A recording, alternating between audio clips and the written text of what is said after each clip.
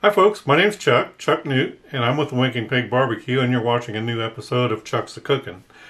And tonight I'm going to do a little bit of experimental cooking, in that I found a recipe that I wanted to make for banana bread, but I decided to change it up a little bit because the other day, 2-3 days ago, was actually National Sweet Potato Day. So I made some baked sweet potatoes the other day. And I've got some leftover sweet potato, and I got thinking that mashed sweet potato is very similar to the consistency of mashed bananas. And so I'm going to kind of morph a recipe from a banana bread and banana nut bread, excuse me, and turn it into a sweet potato nut bread. And so I'm going to try to see how this works out. I don't have any clue. I've never made this before. It just seemed like something that would fit. So let's get turned around. Let's see where we're going with this. Now I've got this cookbook. It's a Betty Crocker cookbook.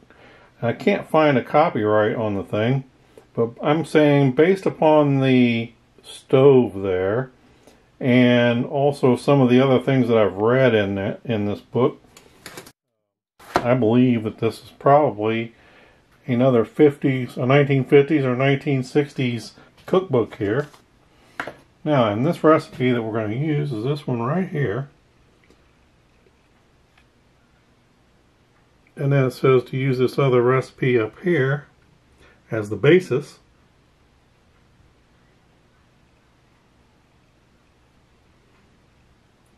So everything is going to maintain, except we're going to take the orange juice out of this, and I'm going to be switching the shortening out for butter.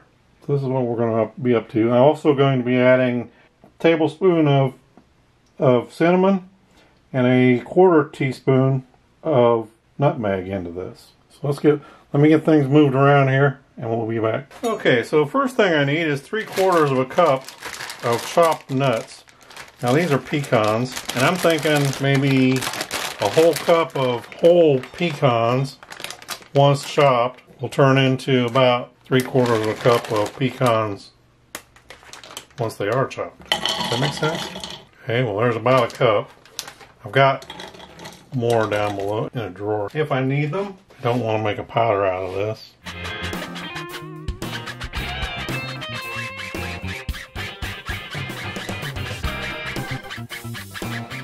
I think that's going to be good.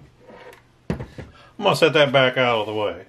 Now, I'm going to start with my dry ingredients. I've got 1 or 2 cups of all-purpose flour and 1 cup of whole wheat flour here.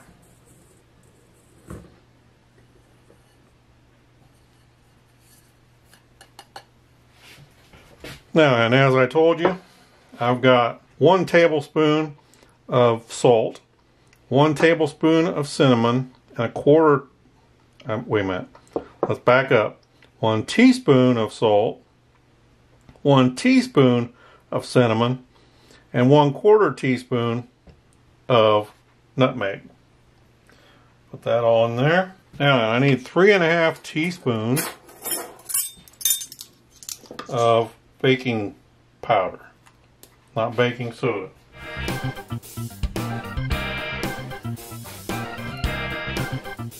One, 2, 3,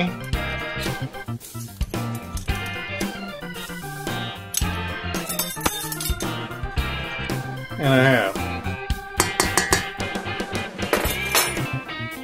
We'll mix that up.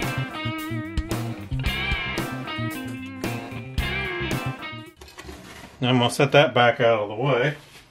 I'm going to get my other bowl back out, and I'm going to mix in my 1 cup of brown sugar, which I had to soften in the microwave, and it has sit for an hour or so, and now it's kind of hardened back up again.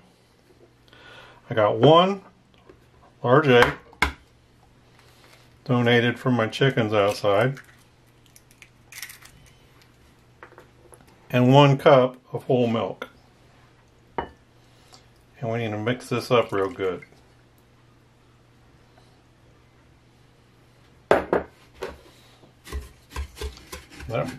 That brought the sugar back.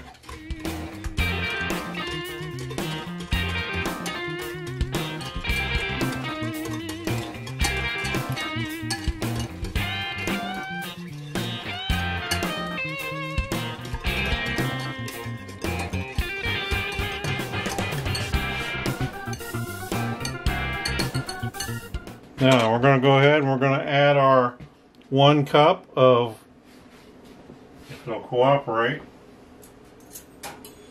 mashed sweet potato here. Whoops. That was almost a mess.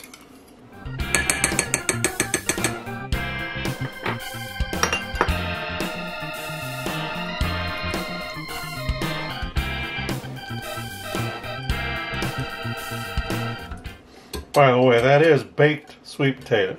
I don't know if I mentioned that or not, but there you go. So this is a quick bread recipe, and as you'll see, as far as mixing it up, is going to be very quick.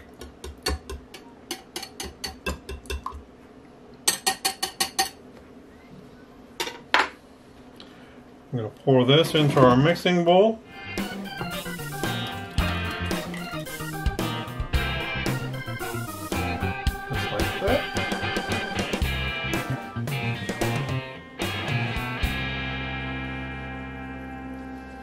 I'm going to go ahead and I need to measure out 3/4 of a cup of these nuts. Got him!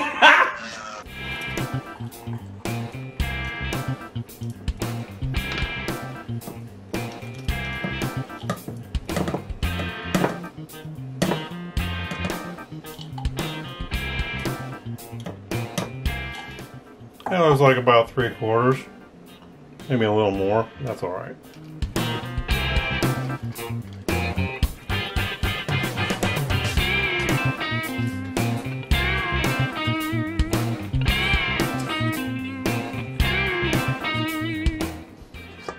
Well, I seem to be good at splashing the flour here.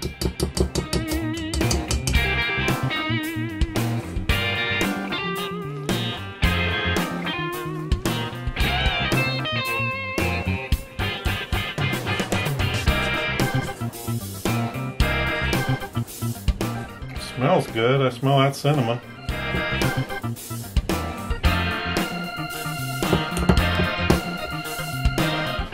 Trying to break out the firepower here. It's getting awful thick for this whisk.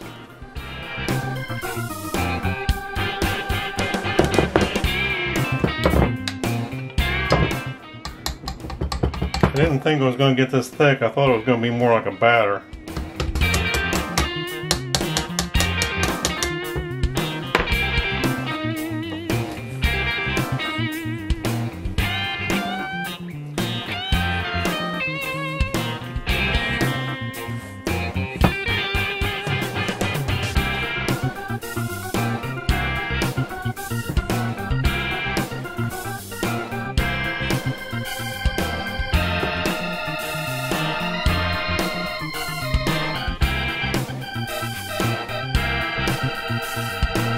Well, that's some work.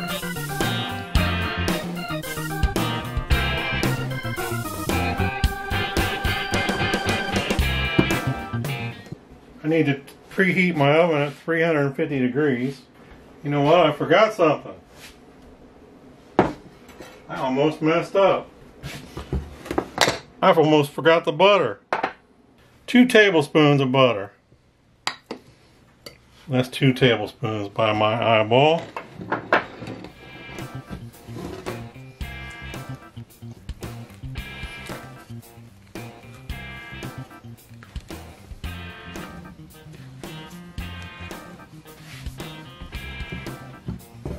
Softened butter, by the way.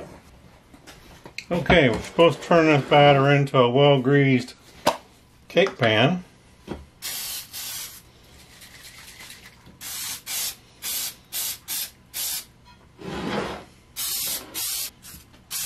It's well enough greased to me.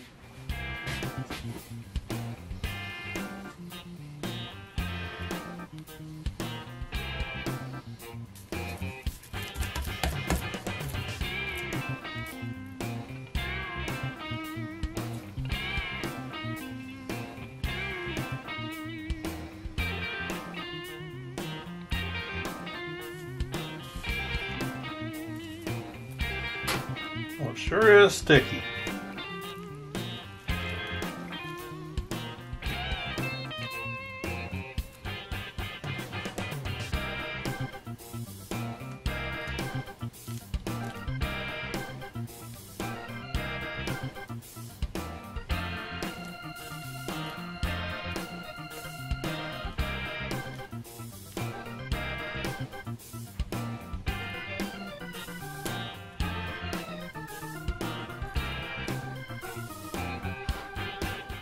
Okay, now it says we're supposed to let that sit for 20 minutes. So we'll be back in 20 minutes. Okay, so the directions say 70 minutes in the oven. So we're going to get this thing turned around, we're going to get this thing put in the oven for 70 minutes here. Actually, I'll probably check it in about 60 minutes. And it says that a toothpick inserted into the center should come out clean. So we'll give it about an hour and we'll give it a check, and if it needs the extra 10 minutes, we'll go for it.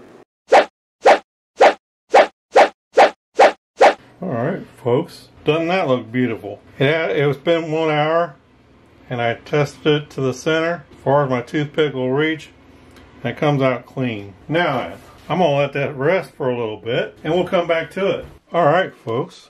So I've gone ahead, all I had to do was take a knife and run it around the inside of the pan there, and it came right out, not a problem. That certainly looks like something worth trying to eat here, doesn't it? I think so. So I'm going to cut a slice or two.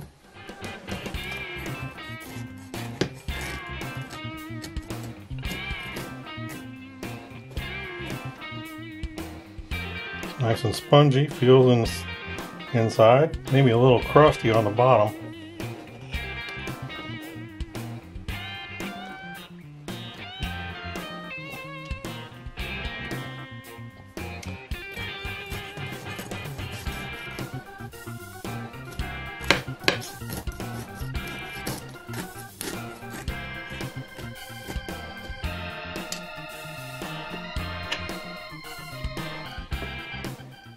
Now, doesn't that look great?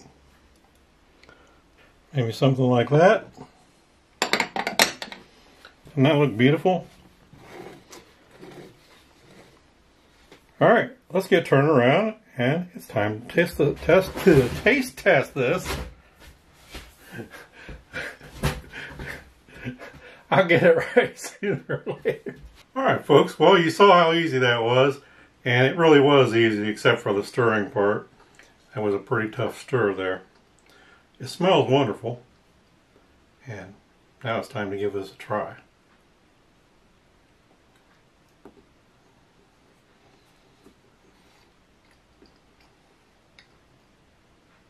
It has a nice sweetness to it, nice mellow sweetness to it, and wow, let me think, kind of reminds me a little bit of carrot cake.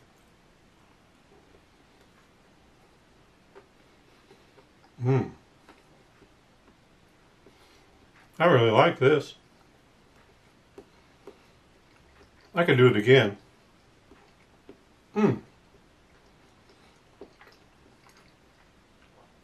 Folks, my next adventure is going to be a rhubarb pie. So you might want to hit like and subscribe down here in the bottom right hand corner. And folks, if you like what you're seeing down here in the bottom right hand corner, hit like and subscribe, and stay tuned because there's always more to come. And thanks for watching.